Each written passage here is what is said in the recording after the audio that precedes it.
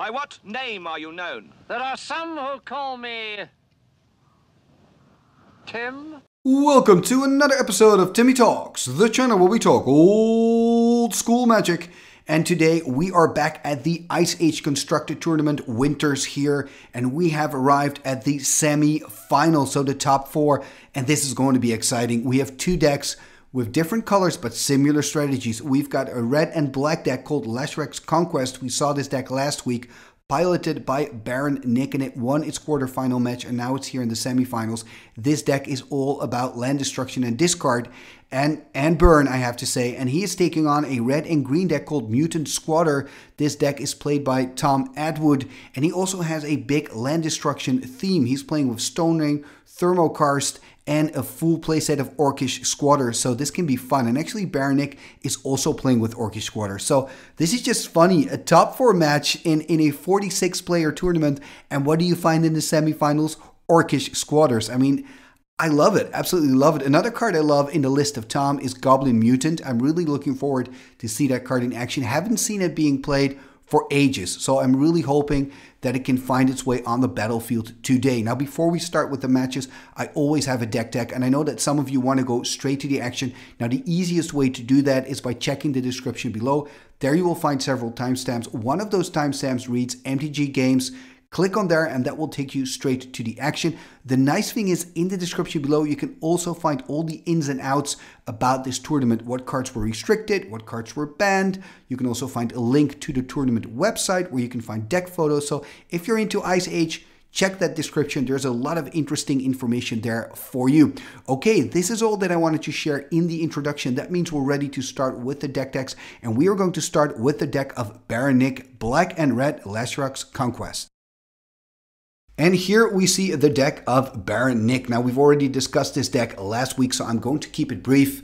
The strategy, of course, is still the same. This is black and red land destructions. He's got Icequake, Stone Rain, Fumarole, Conquer, Orcish Squatters. All those cards have one goal, and that is to take lands away from the opponent. Once he makes sure that his opponent doesn't have any lands, he can start attacking the hand with Abyssal Spectre, with that Mind Twist, Mind Warp of Ice Age, so then he can force his opponent to lose all his or her cards, and then he can kind of build up the mana base so that it's strong enough so he can burn the opponent out using a Soul Burn or a Leva Burst.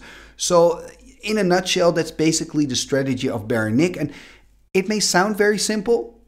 Perhaps it is quite simple, but I've got news for you. He made it into the top four, so this is definitely a strategy that works. We started this tournament with 46 players. Now only 4 remain. And Baron Nick, he is one of them. Now let's go to the deck of his opponent. And here we see the deck of Tom Atwood. So this is called Mutant Squatter, and it's named, of course, after Goblin Mutant and Orcish Squatter. So Orcish Squatter's the card that Baron Nick is playing with as well. 1 red and 4 to cast for a summon Orcs creature. And when it attacks, you can choose to have it deal no damage, and then you can actually take over a land of the opponent.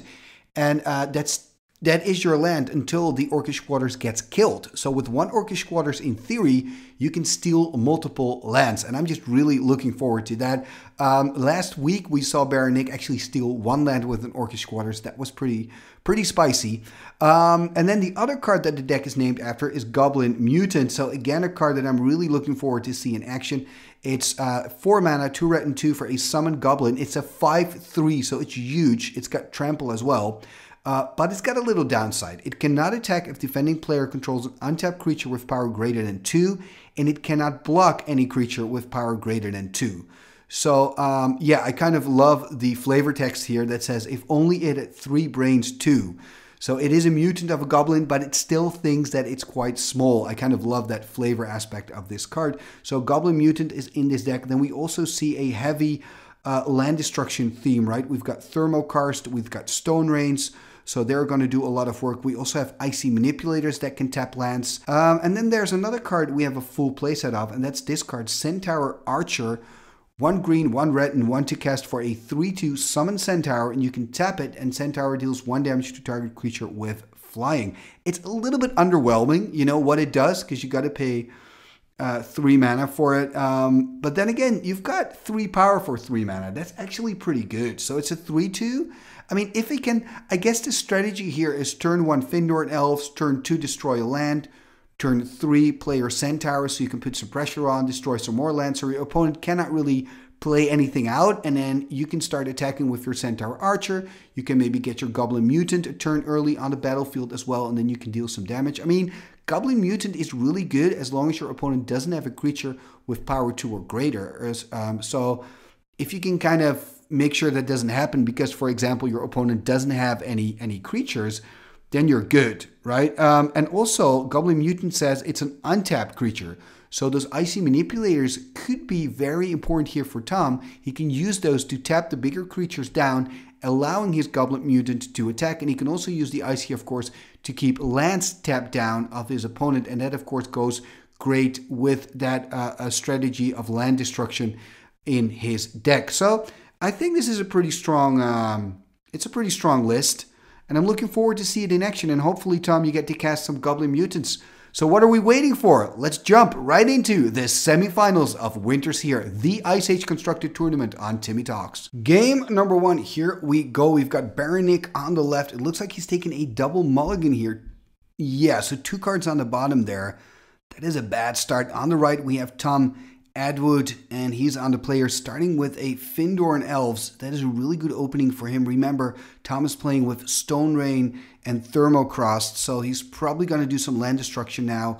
If he can find a land, that is. There we see the mountain. He's going to tap. There it is, a Thermocrost, taking care of that first land there of Baron Nick. So he's going to drop to 19, by the way, playing out another swamp. Unfortunately, we don't see his life total, so I'll keep track of lives. I wonder if Tom can find a second mountain and play a Goblin Mutant. Yes, Goblin Mutant. This is so cool. So a 5/3 with trample, right? I mean, Baron Nick really needs an Incinerate right now. He needs a red mana and he needs an Incinerate, or else he's going to take 5 damage. This game could be over very, very quickly. I'm just already happy that I get to see the Goblin Mutant in action. I haven't seen that card in action for ages. Attacking you for 6. So Baron Nick is going to drop to 13. There we see another Stone Rain. And this is the game that Tom wants to play. Make sure that Baron cannot do anything by destroying his lands and just keep attacking with the Goblin Mutant.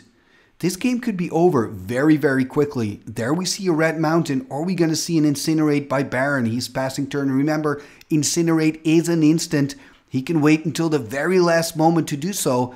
There's the attack with the Mutant. No, he doesn't have any removal. He's going to drop to 8. Another Goblin Mutant. Wow. This is insane. Are we going to see a Dark Banishing here, at least killing one of them? Nope, that's it. It's a Mutant walkover by Tom Atwood, winning this game with Double and Goblin Mutants. Loving it. This is only game number 1, by the way. We're not at the end. We got 2 more games to go. This is going to be a joy to look at. Game number 2, here we go. Let's hope for Baron Nick that he doesn't have to take a mulligan. It looks like he doesn't, keeping his hand and playing out Azuran Orb in a swamp here and passing turn to Tom. So Tom had that perfect opening last game, but he cannot find an Elves this time around. So that's good news for Baron, having some time playing his mountain and passing turn. There we see a dual land, the Ice Age dual land. The red and green version by Tom. There's a Stone Rain. And taking care of that Ice Age dual and passing turn here. I guess they're called pain lands because when you tap them, you take a damage. And this is the forest one. Makes red and green mana. So now basically we see Baron Nick doing what he wants to do and what we saw Tom do in game 1. That's kind of the first player playing land destruction. Look at this. Tom is discarding cards. This is not good if you play against land destruction. There's the Abyssal Spectre. So that can start attacking. That means that Tom will also lose cards as well. And that is really bad news for him. At least he's finding a forest here. Hopefully he can do something. He cannot. There's the attack. He's going to lose another card. If you look at Tom's deck, he really needs 3 mana to kind of make it work, because then he can start casting his land removal spells. He does play with a few Incinerates, though. So if he can find some red mana, he can play an Incinerate on the Abyssal Spectre. There's a Dark Ritual. There's a Necropotence. Okay, it's pretty cool to see the Necro in play. So look at all the extra cards that Baron Nick here is drawing at his end step. So, I mean, this is a cat in the bag for Baron Nick. We saw game 1 that was very one-sided for Tom Atwood, and now we're looking at game number 2, which is very, very one-sided here for Baron Nick. I mean, there's no way that he can lose this with that Necropotence on board. And I mean, look at Tom. Things are only getting worse for him. He's got a discard to the Abyssal Specters. And he's just going to take tons and tons of damage. He's going to attack for 4 here. Tom is still on 16. Now he's going to drop to 12. He's going to lose 2 cards. And I mean, remember, with Necropotence on board, Baron Nick can just draw a card just for paying 1 life. It's a ridiculously strong card. There we see Tom losing a lot. Tom kind of knows that this is lost already. There we see an Orcish Squatters as well. Just drawing 2 extra cards here for Baron Nick. And, you know, I think chances are close to 0 for Tom to kind of turn this around. At least he needs to find another land here. So 7 cards in hand, of course, for Baron Nick here. And there's a pass by Tom. So Tom's on 12. So he still has 2 turns to go before he's dead. There's an attack for 6. So he's going to drop to 6. And he has to discard 2 cards. Now remember, with the Abyssal Spectre, at least you can choose yourself what you want to discard. But, I mean, it's not going to work. There's a Soul Burn, that's it. So, wow. Here we see Necropotence in full swing. But I think what was more important was that early Stone Rain by Baron Nick. And the fact that Tom just ran out of cards, you know, you need, especially against a land destruction deck, you need a lot of cards. I think I wouldn't keep a 2-land hand when I'm playing against land destruction. You know, I would just take a mulligan. You just need more lands than just 2. Anyway, this is game 2. So 2 very, very quick games. It's 1-1 right here in the semifinals. And we're now going to the 3rd game to see who gets to advance to the finals of the tournament, the Ice Age Constructed Tournament Winters here. Let's go to game 3. Game number 3. Here we go. Baron Nick, ooh, he's taking a mulligan, deciding not to keep it. So this is the old deciding game, right? Whoever wins this will advance to the finals. And we have the finals for you next week. And this is exciting stuff. Look at that. Tom actually also deciding to take a mulligan. So he's going to shuffle as well. So both players are going to get a fresh hand. And then they have to put 1 card on the bottom of the library. We're doing London mulligan rules. And this is exciting stuff, you know. I mean, I kind of feel that if whoever player has their good start with that early land removal, that's probably going to be the player that's going to win it. I mean, I think it's that simple. We saw in game 1 where Tom really took off with the Goblin Mutants. That was like a dream start for him. And like smashing Baron Nick's deck here with 2 Goblin Mutants. And then we saw Baron Nick basically doing the same, finding that land destruction and Necropotence combination in game number 2. Look at that, Tom taking another mulligan. This is really bad news for Tom. I mean, he's going to start this with 5 cards in hand, and he is on the play, which is then bad, right? Because you're not going to draw that extra card. So if you're Baron Nick here, you're very, very happy with this scenario. I mean, he's going to start with 6. He's going to draw into card number 7, while his opponent, Tom, is only going to start with 5 cards, shuffling his library again, making those 3 piles again. And, man, this is really bad news for Tom Atwood here. He's going to find 7. I mean, he needs to at least find 5 really, really good cards. Remember, he is playing against land destruction. So like I said, after that game 2, you want to make sure you've got a hand with enough lands. But if you only have 5 cards to choose from, it's going to be very tempting to kind of say, I'm going to put some lands away. Perhaps if I'm Tom, I would at least make sure that from those 5 cards, I would try to get at least 3 lands in there. Because you have to deal with Icequake, you have to deal with Stone Rain, you have to deal with that Fumarole card. I mean, there's just so much land destruction coming from Baron Nick. And I guess Tom is really in the tank here, trying to decide, does he want to keep? I guess the answer is yes, you don't want to go to 4, but the question's more is, what 2 cards am I going to put on the bottom? So really being in the tank here, trying to make a decision. Okay, 2 cards here put on the bottom by Tom. I guess he's going to open a beer here, playing a basic Forest and pass. 4 cards in hand for Tom. Baron Nick playing a Swamp and passing. No Findorn Elves here for Tom. Ooh, there's an Abyssal Spectre played out early with the help of that Dark Ritual. This is some pressure for Tom. Hopefully Tom can find a Mountain and an Incinerate. He's already down on cards. There we see Elkin Bottle. Not too bad, but not great. He needs to get rid of the Abyssal Spectre. He's only got 3 cards in hand. He's going to take 2 damage, and more importantly, he's going to lose another card. And he was already down on cards after that double mulligan. Losing a forest here, putting it in the graveyard. This is just really tough when you're Tom. I wonder what cards he kept.